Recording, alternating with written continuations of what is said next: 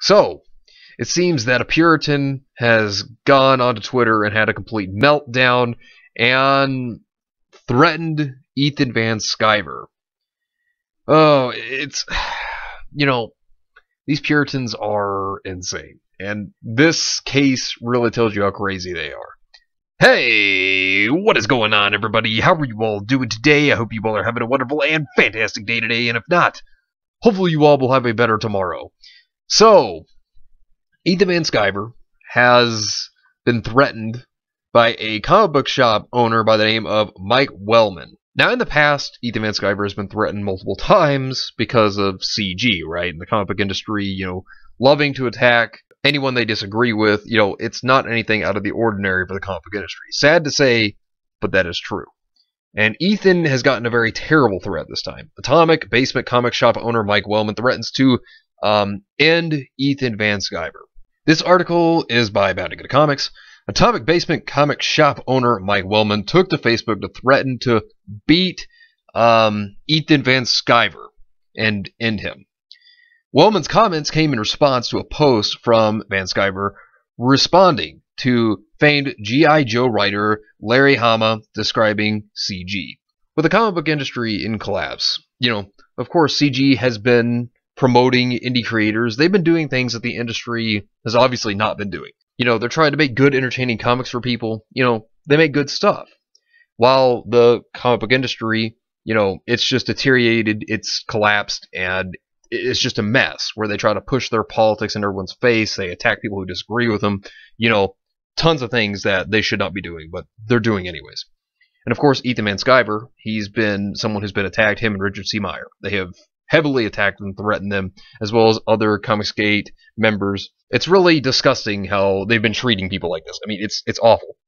But this is what Larry Hama had to say, and then we're going to go over what Ethan Van Sciver said in response, and then we're going to go into Mike Wellman's responses.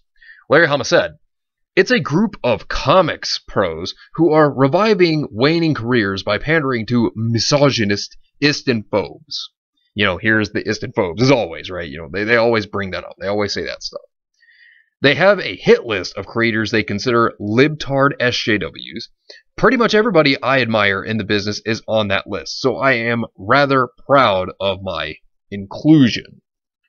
So, what they need to know is there's not a list, but they try to make up this whole, there's a list of people.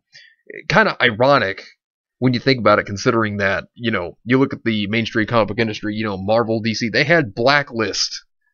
They had lists of people that they were against because of their politics. They even tried to make sure who voted for who, and then, of course, they would try to get rid of them. They tried to ruin people's careers. That includes Ethan Van Sciver, by the way. They tried to ruin his career while he was in the industry. It's a shame. So, Ethan, here's his response. "I've got bad news for you, Larry Hama.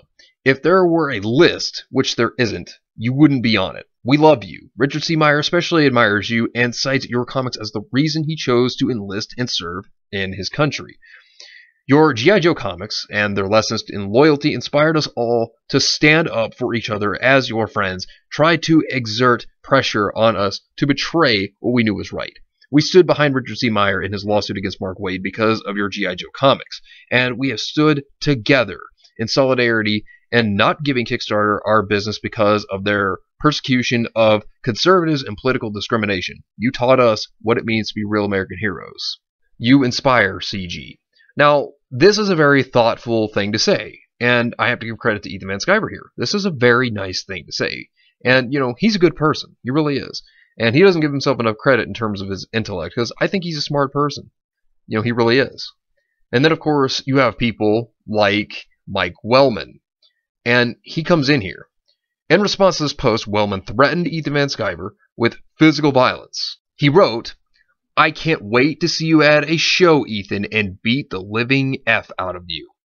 He would then double down, "I am literally going to beat your butt. How dare you insult legends like Larry Hama as well as our industry itself." Okay, so let me ask you, where was the insult in any of that? There was no insult in what Ethan said.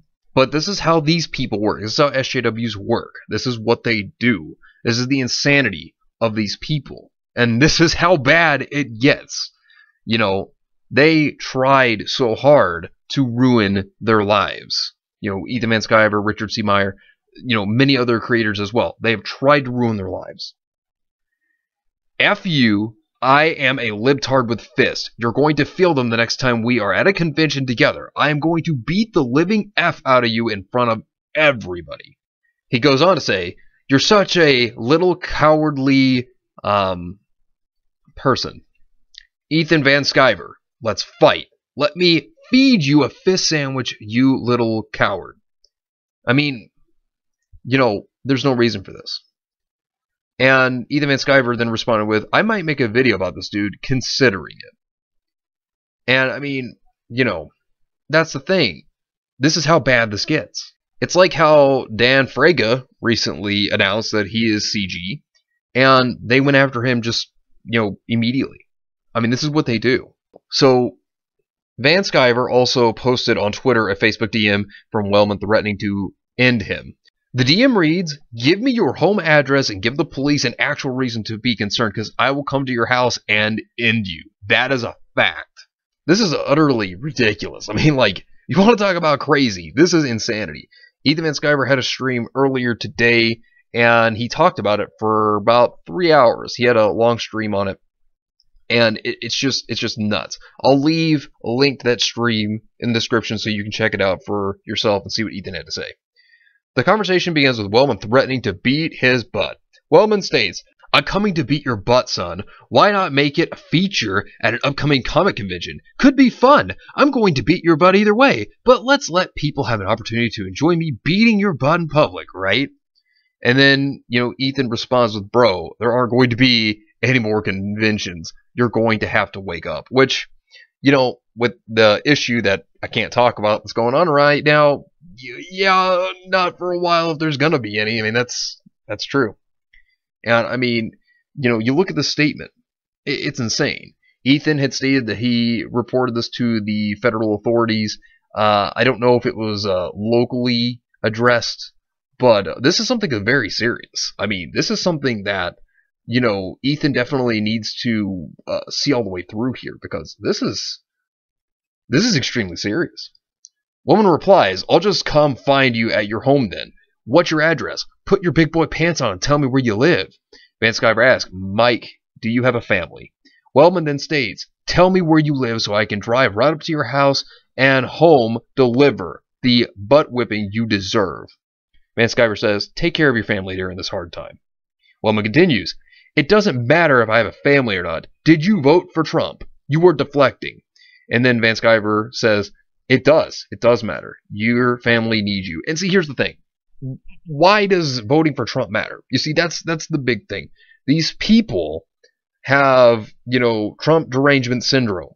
Because, you know, whether you like him or not, I'm not going to say you have to like him. I'm not going to say you don't. I'm not going to encourage you to like him or not. But thing is, these statements right here, who cares about who voted for what? Seriously, why does that matter? What importance is that? You see, this is the problem, because to them, politics means everything. And I'm serious. Like, that's not a joke. You know, that's not a joke at all. You know, if you voted for the orange man, oh, well, you're an ist, you're a phobe, you're all these things that they try to come up with. Like, I'm serious. This is what's been going on since 2016. You know, you want to talk about insanity. These people went nuts. The industry went crazy after all that happened. It's insane. And this has nothing to do with the conversation at hand. But, of course, the guy, for some reason, thinks that he has to bring up, you know, who Ethan Van Sciver voted for, which has no relevance to the topic at all whatsoever. So Mike responds with, why are you suddenly so compassionate? It's a little too late, don't you think?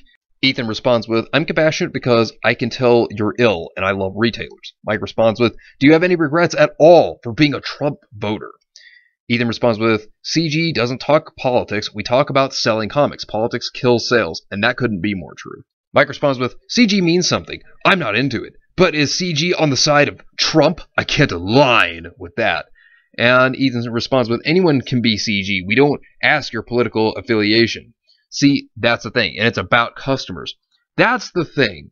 That's what should be important. It shouldn't be about who's political view is what? It should be about making good entertainment and then selling it and the customer enjoying the product. That's what it should always be about. That is why the industry had collapsed. That's why it's dying, because all they ever worry about, if you go to a lot of the comic artists who work at Marvel and DC, what are they talking about? They're literally talking about politics and how they don't like the Orange Man. It's all these things that they're talking about, not comics at all. And you can clearly tell they don't care about it. Ethan goes on to say, I'm going to leave it there, brother. There isn't going to be a fight. Take care of yourself and your family and get better. Mike responds with, answer me this one question. Ethan says, what's your question? Are you a supporter of Donald Trump? Ethan then responds with, the president isn't the source of any of your problems, and my political opinions are none of your business. And then Mike responds with, they are actually. Your answer answered itself. Goodbye. You see, Ethan was just being a good person. He was trying to be nice, and then, of course, Mike over here, Mike Wellman, he's not being reasonable. And this is how these people are, you know. And the other thing is, even if you don't vote for these people, like, say you didn't vote for the Orange Man, right? They still will say you voted for the Orange Man. And, you know, this is something that Ethan has gone through for years. You know, this is what's happened. And, I mean, it's a tragedy. And to see somebody be this crazy, you know, this crazy over something like this, it's ridiculous. This isn't the first time Van Sciver has received threats against him. Back in November of 2017, he received multiple threats in advance of a fan signing at Gotham City Pizza in Orlando, Florida. And we're going to get into this stuff, but he was actually threatened back then as well. You know, it's a shame because, you know, that's all they care about. That's all the people in the industry care about. You know, at Marvel and DC, they care about what your political affiliation is. And if it's not what they agree with, then they're going to try to ruin you. It's disgusting. But this has been going on since the 2016 election. Not even kidding. Not even kidding. Ethan said back in November 6, 2017, I am not looking for trouble. I want to draw for people who enjoy my work. I don't know why this seems appropriate to political enemies. And see, that's the thing. Whenever he announced being CG, they tried to dogpile him. They even told him to stop being friends with Richard C. Meyer. I mean, it's terrible stuff. I mean, you know, the threats got really horrible. I mean, look at this. World War II villain piece of crap. Be seeing you at pizza, mother ever. And then, of course, you have a couple of more here where they had to say, you're a nasty person. DC should have fired you years ago. Hope your kids get cancer. Hope you and your wife have an accident at the shooting range, you World War II villain prick. You know, and then just talking about how they want, you know, Ethan to basically be ended. It's terrible. I mean, you know, they said the worst things to this man when all he's wanted to do was nothing more than make comics for people to enjoy. And that's the thing. You know, it's gotten to the point to where these SJWs, you know, this is all that matters to them. They'll attack you over it. You know, and it's disgusting. I mean, people like Ethan, Richard C. Meyer, you know, and many others of Comicsgate, they have been attacked over this stuff. And it's just disgusting to see this. You know, they call them ists and phobes when that's not what they are at all. And, you know, when it comes down to it, all Ethan and the people at CG, all they want to do is make entertaining comics for people. That's all they want to do. You know, they want to make good stuff for the customer.